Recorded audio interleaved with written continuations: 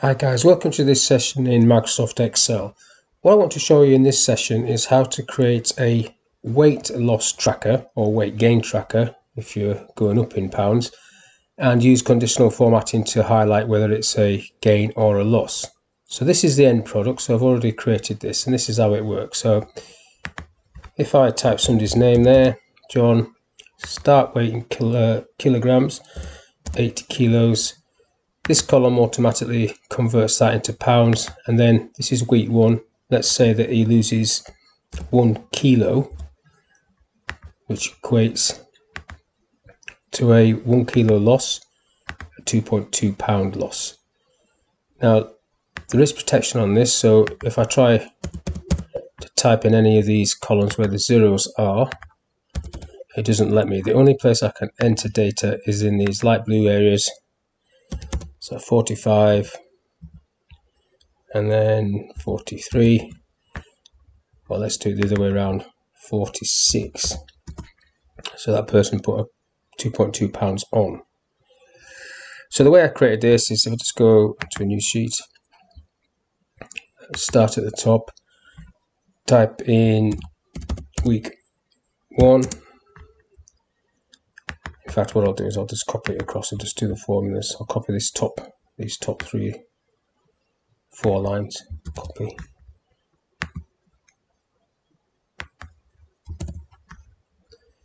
Okay, so that gives me the starting point. Now, the formula I used, basically a kilogram is 2.2 pounds. So if I put 1 kilo there, I need the formula to put that to pounds. So it's just basically equals that times 2.2046, I think it is. Maybe another digit on there. Have a quick look. 0462, so that is a more accurate calculation. So that converts the kilos.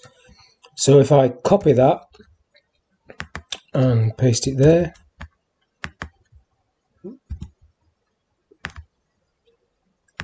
so you can see it started off on 1 kilo, so let's make this a bit more realistic. So 80 kilos, and he ended up putting weight on 82. So this is not looking at the right formula. I need to round this down a bit, so let's look at that. Let's just do 2 digits. There we go. So then you've got a difference there in kilos, so you can go equals that minus that, tick, 2 kilos is put on, 2 kilos, and then that minus that, 4 pound. So if I put that down to 79, he's lost 1 kilo and he's lost 2 pounds. So then if I just make this a bit bigger,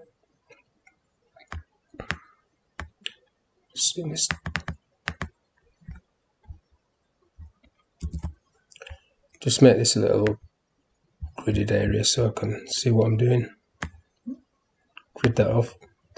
So conditional formatting needs to be picking these two up, the difference for each week. So if I highlight this area and go to conditional formatting, manage rules, and say new rule. So if it's greater than 0, that's bad because I've put weight on. Okay. If it's less than 0, that's good because I've lost weight. So format green. And if it's the same, I'll leave it white. So I'll just click OK to that. So if I put that to 80 kilos, that should just stay white. It does. So then I can just put this to 82 again. So they've gone a bit pear-shaped there. So if I just highlight that area and double click on the format button, and just paste that along to the last two columns of each week. So you've got the conditional formatting in there, and then I'll need to knock that off. Zoom this down a little bit so you can see the whole thing. Too much. No, I'll leave it like that. Now, so we can pull these formulas down. So I'll pull that one down. Same with that one. I can double click that down, and I should better double click these down. And then it's just a case of copying these. I'll just delete these figures here. Not that one. These start figures. Delete that one, and then delete this one, so I can just copy it across. And then just copy these across. Going into the start pounds column, start pound column, start pound column, start pound column, start pound column, and then just check it works. Press escape to get rid of that. So we know the first one works. So 56, 55,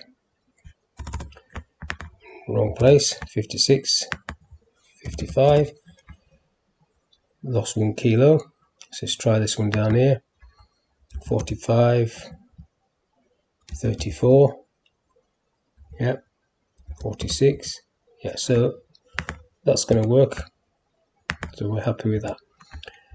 Now we need to protect this, so the only areas I want people to be able to type in is the name column and obviously the weight column. So everywhere where there's a formula, I need that to be locked in place so that I don't delete any of the formulas, which is usually what does happen.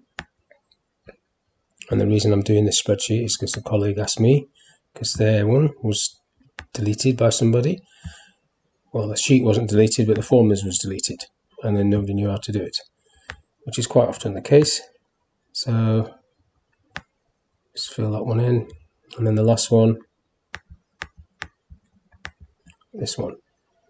So what you need to do now to protect this sheet, so these are the areas that I want to type in, so I need to go to Format and take the lock cell off, and then Format and Protect Sheet. I'll just leave that for a second because I want to colour these in. I want to colour all of these light blue, and then I'm going to protect that sheet. Protect sheet, I'm not going to do a password, but just leave it like that. OK, pull this across, so now you can put people's names in. Steve, Anne. So this is for a 6-week gym program, so the start weight was say 67.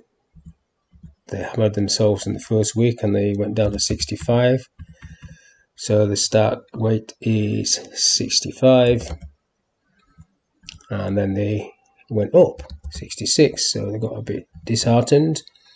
So start weight is 66,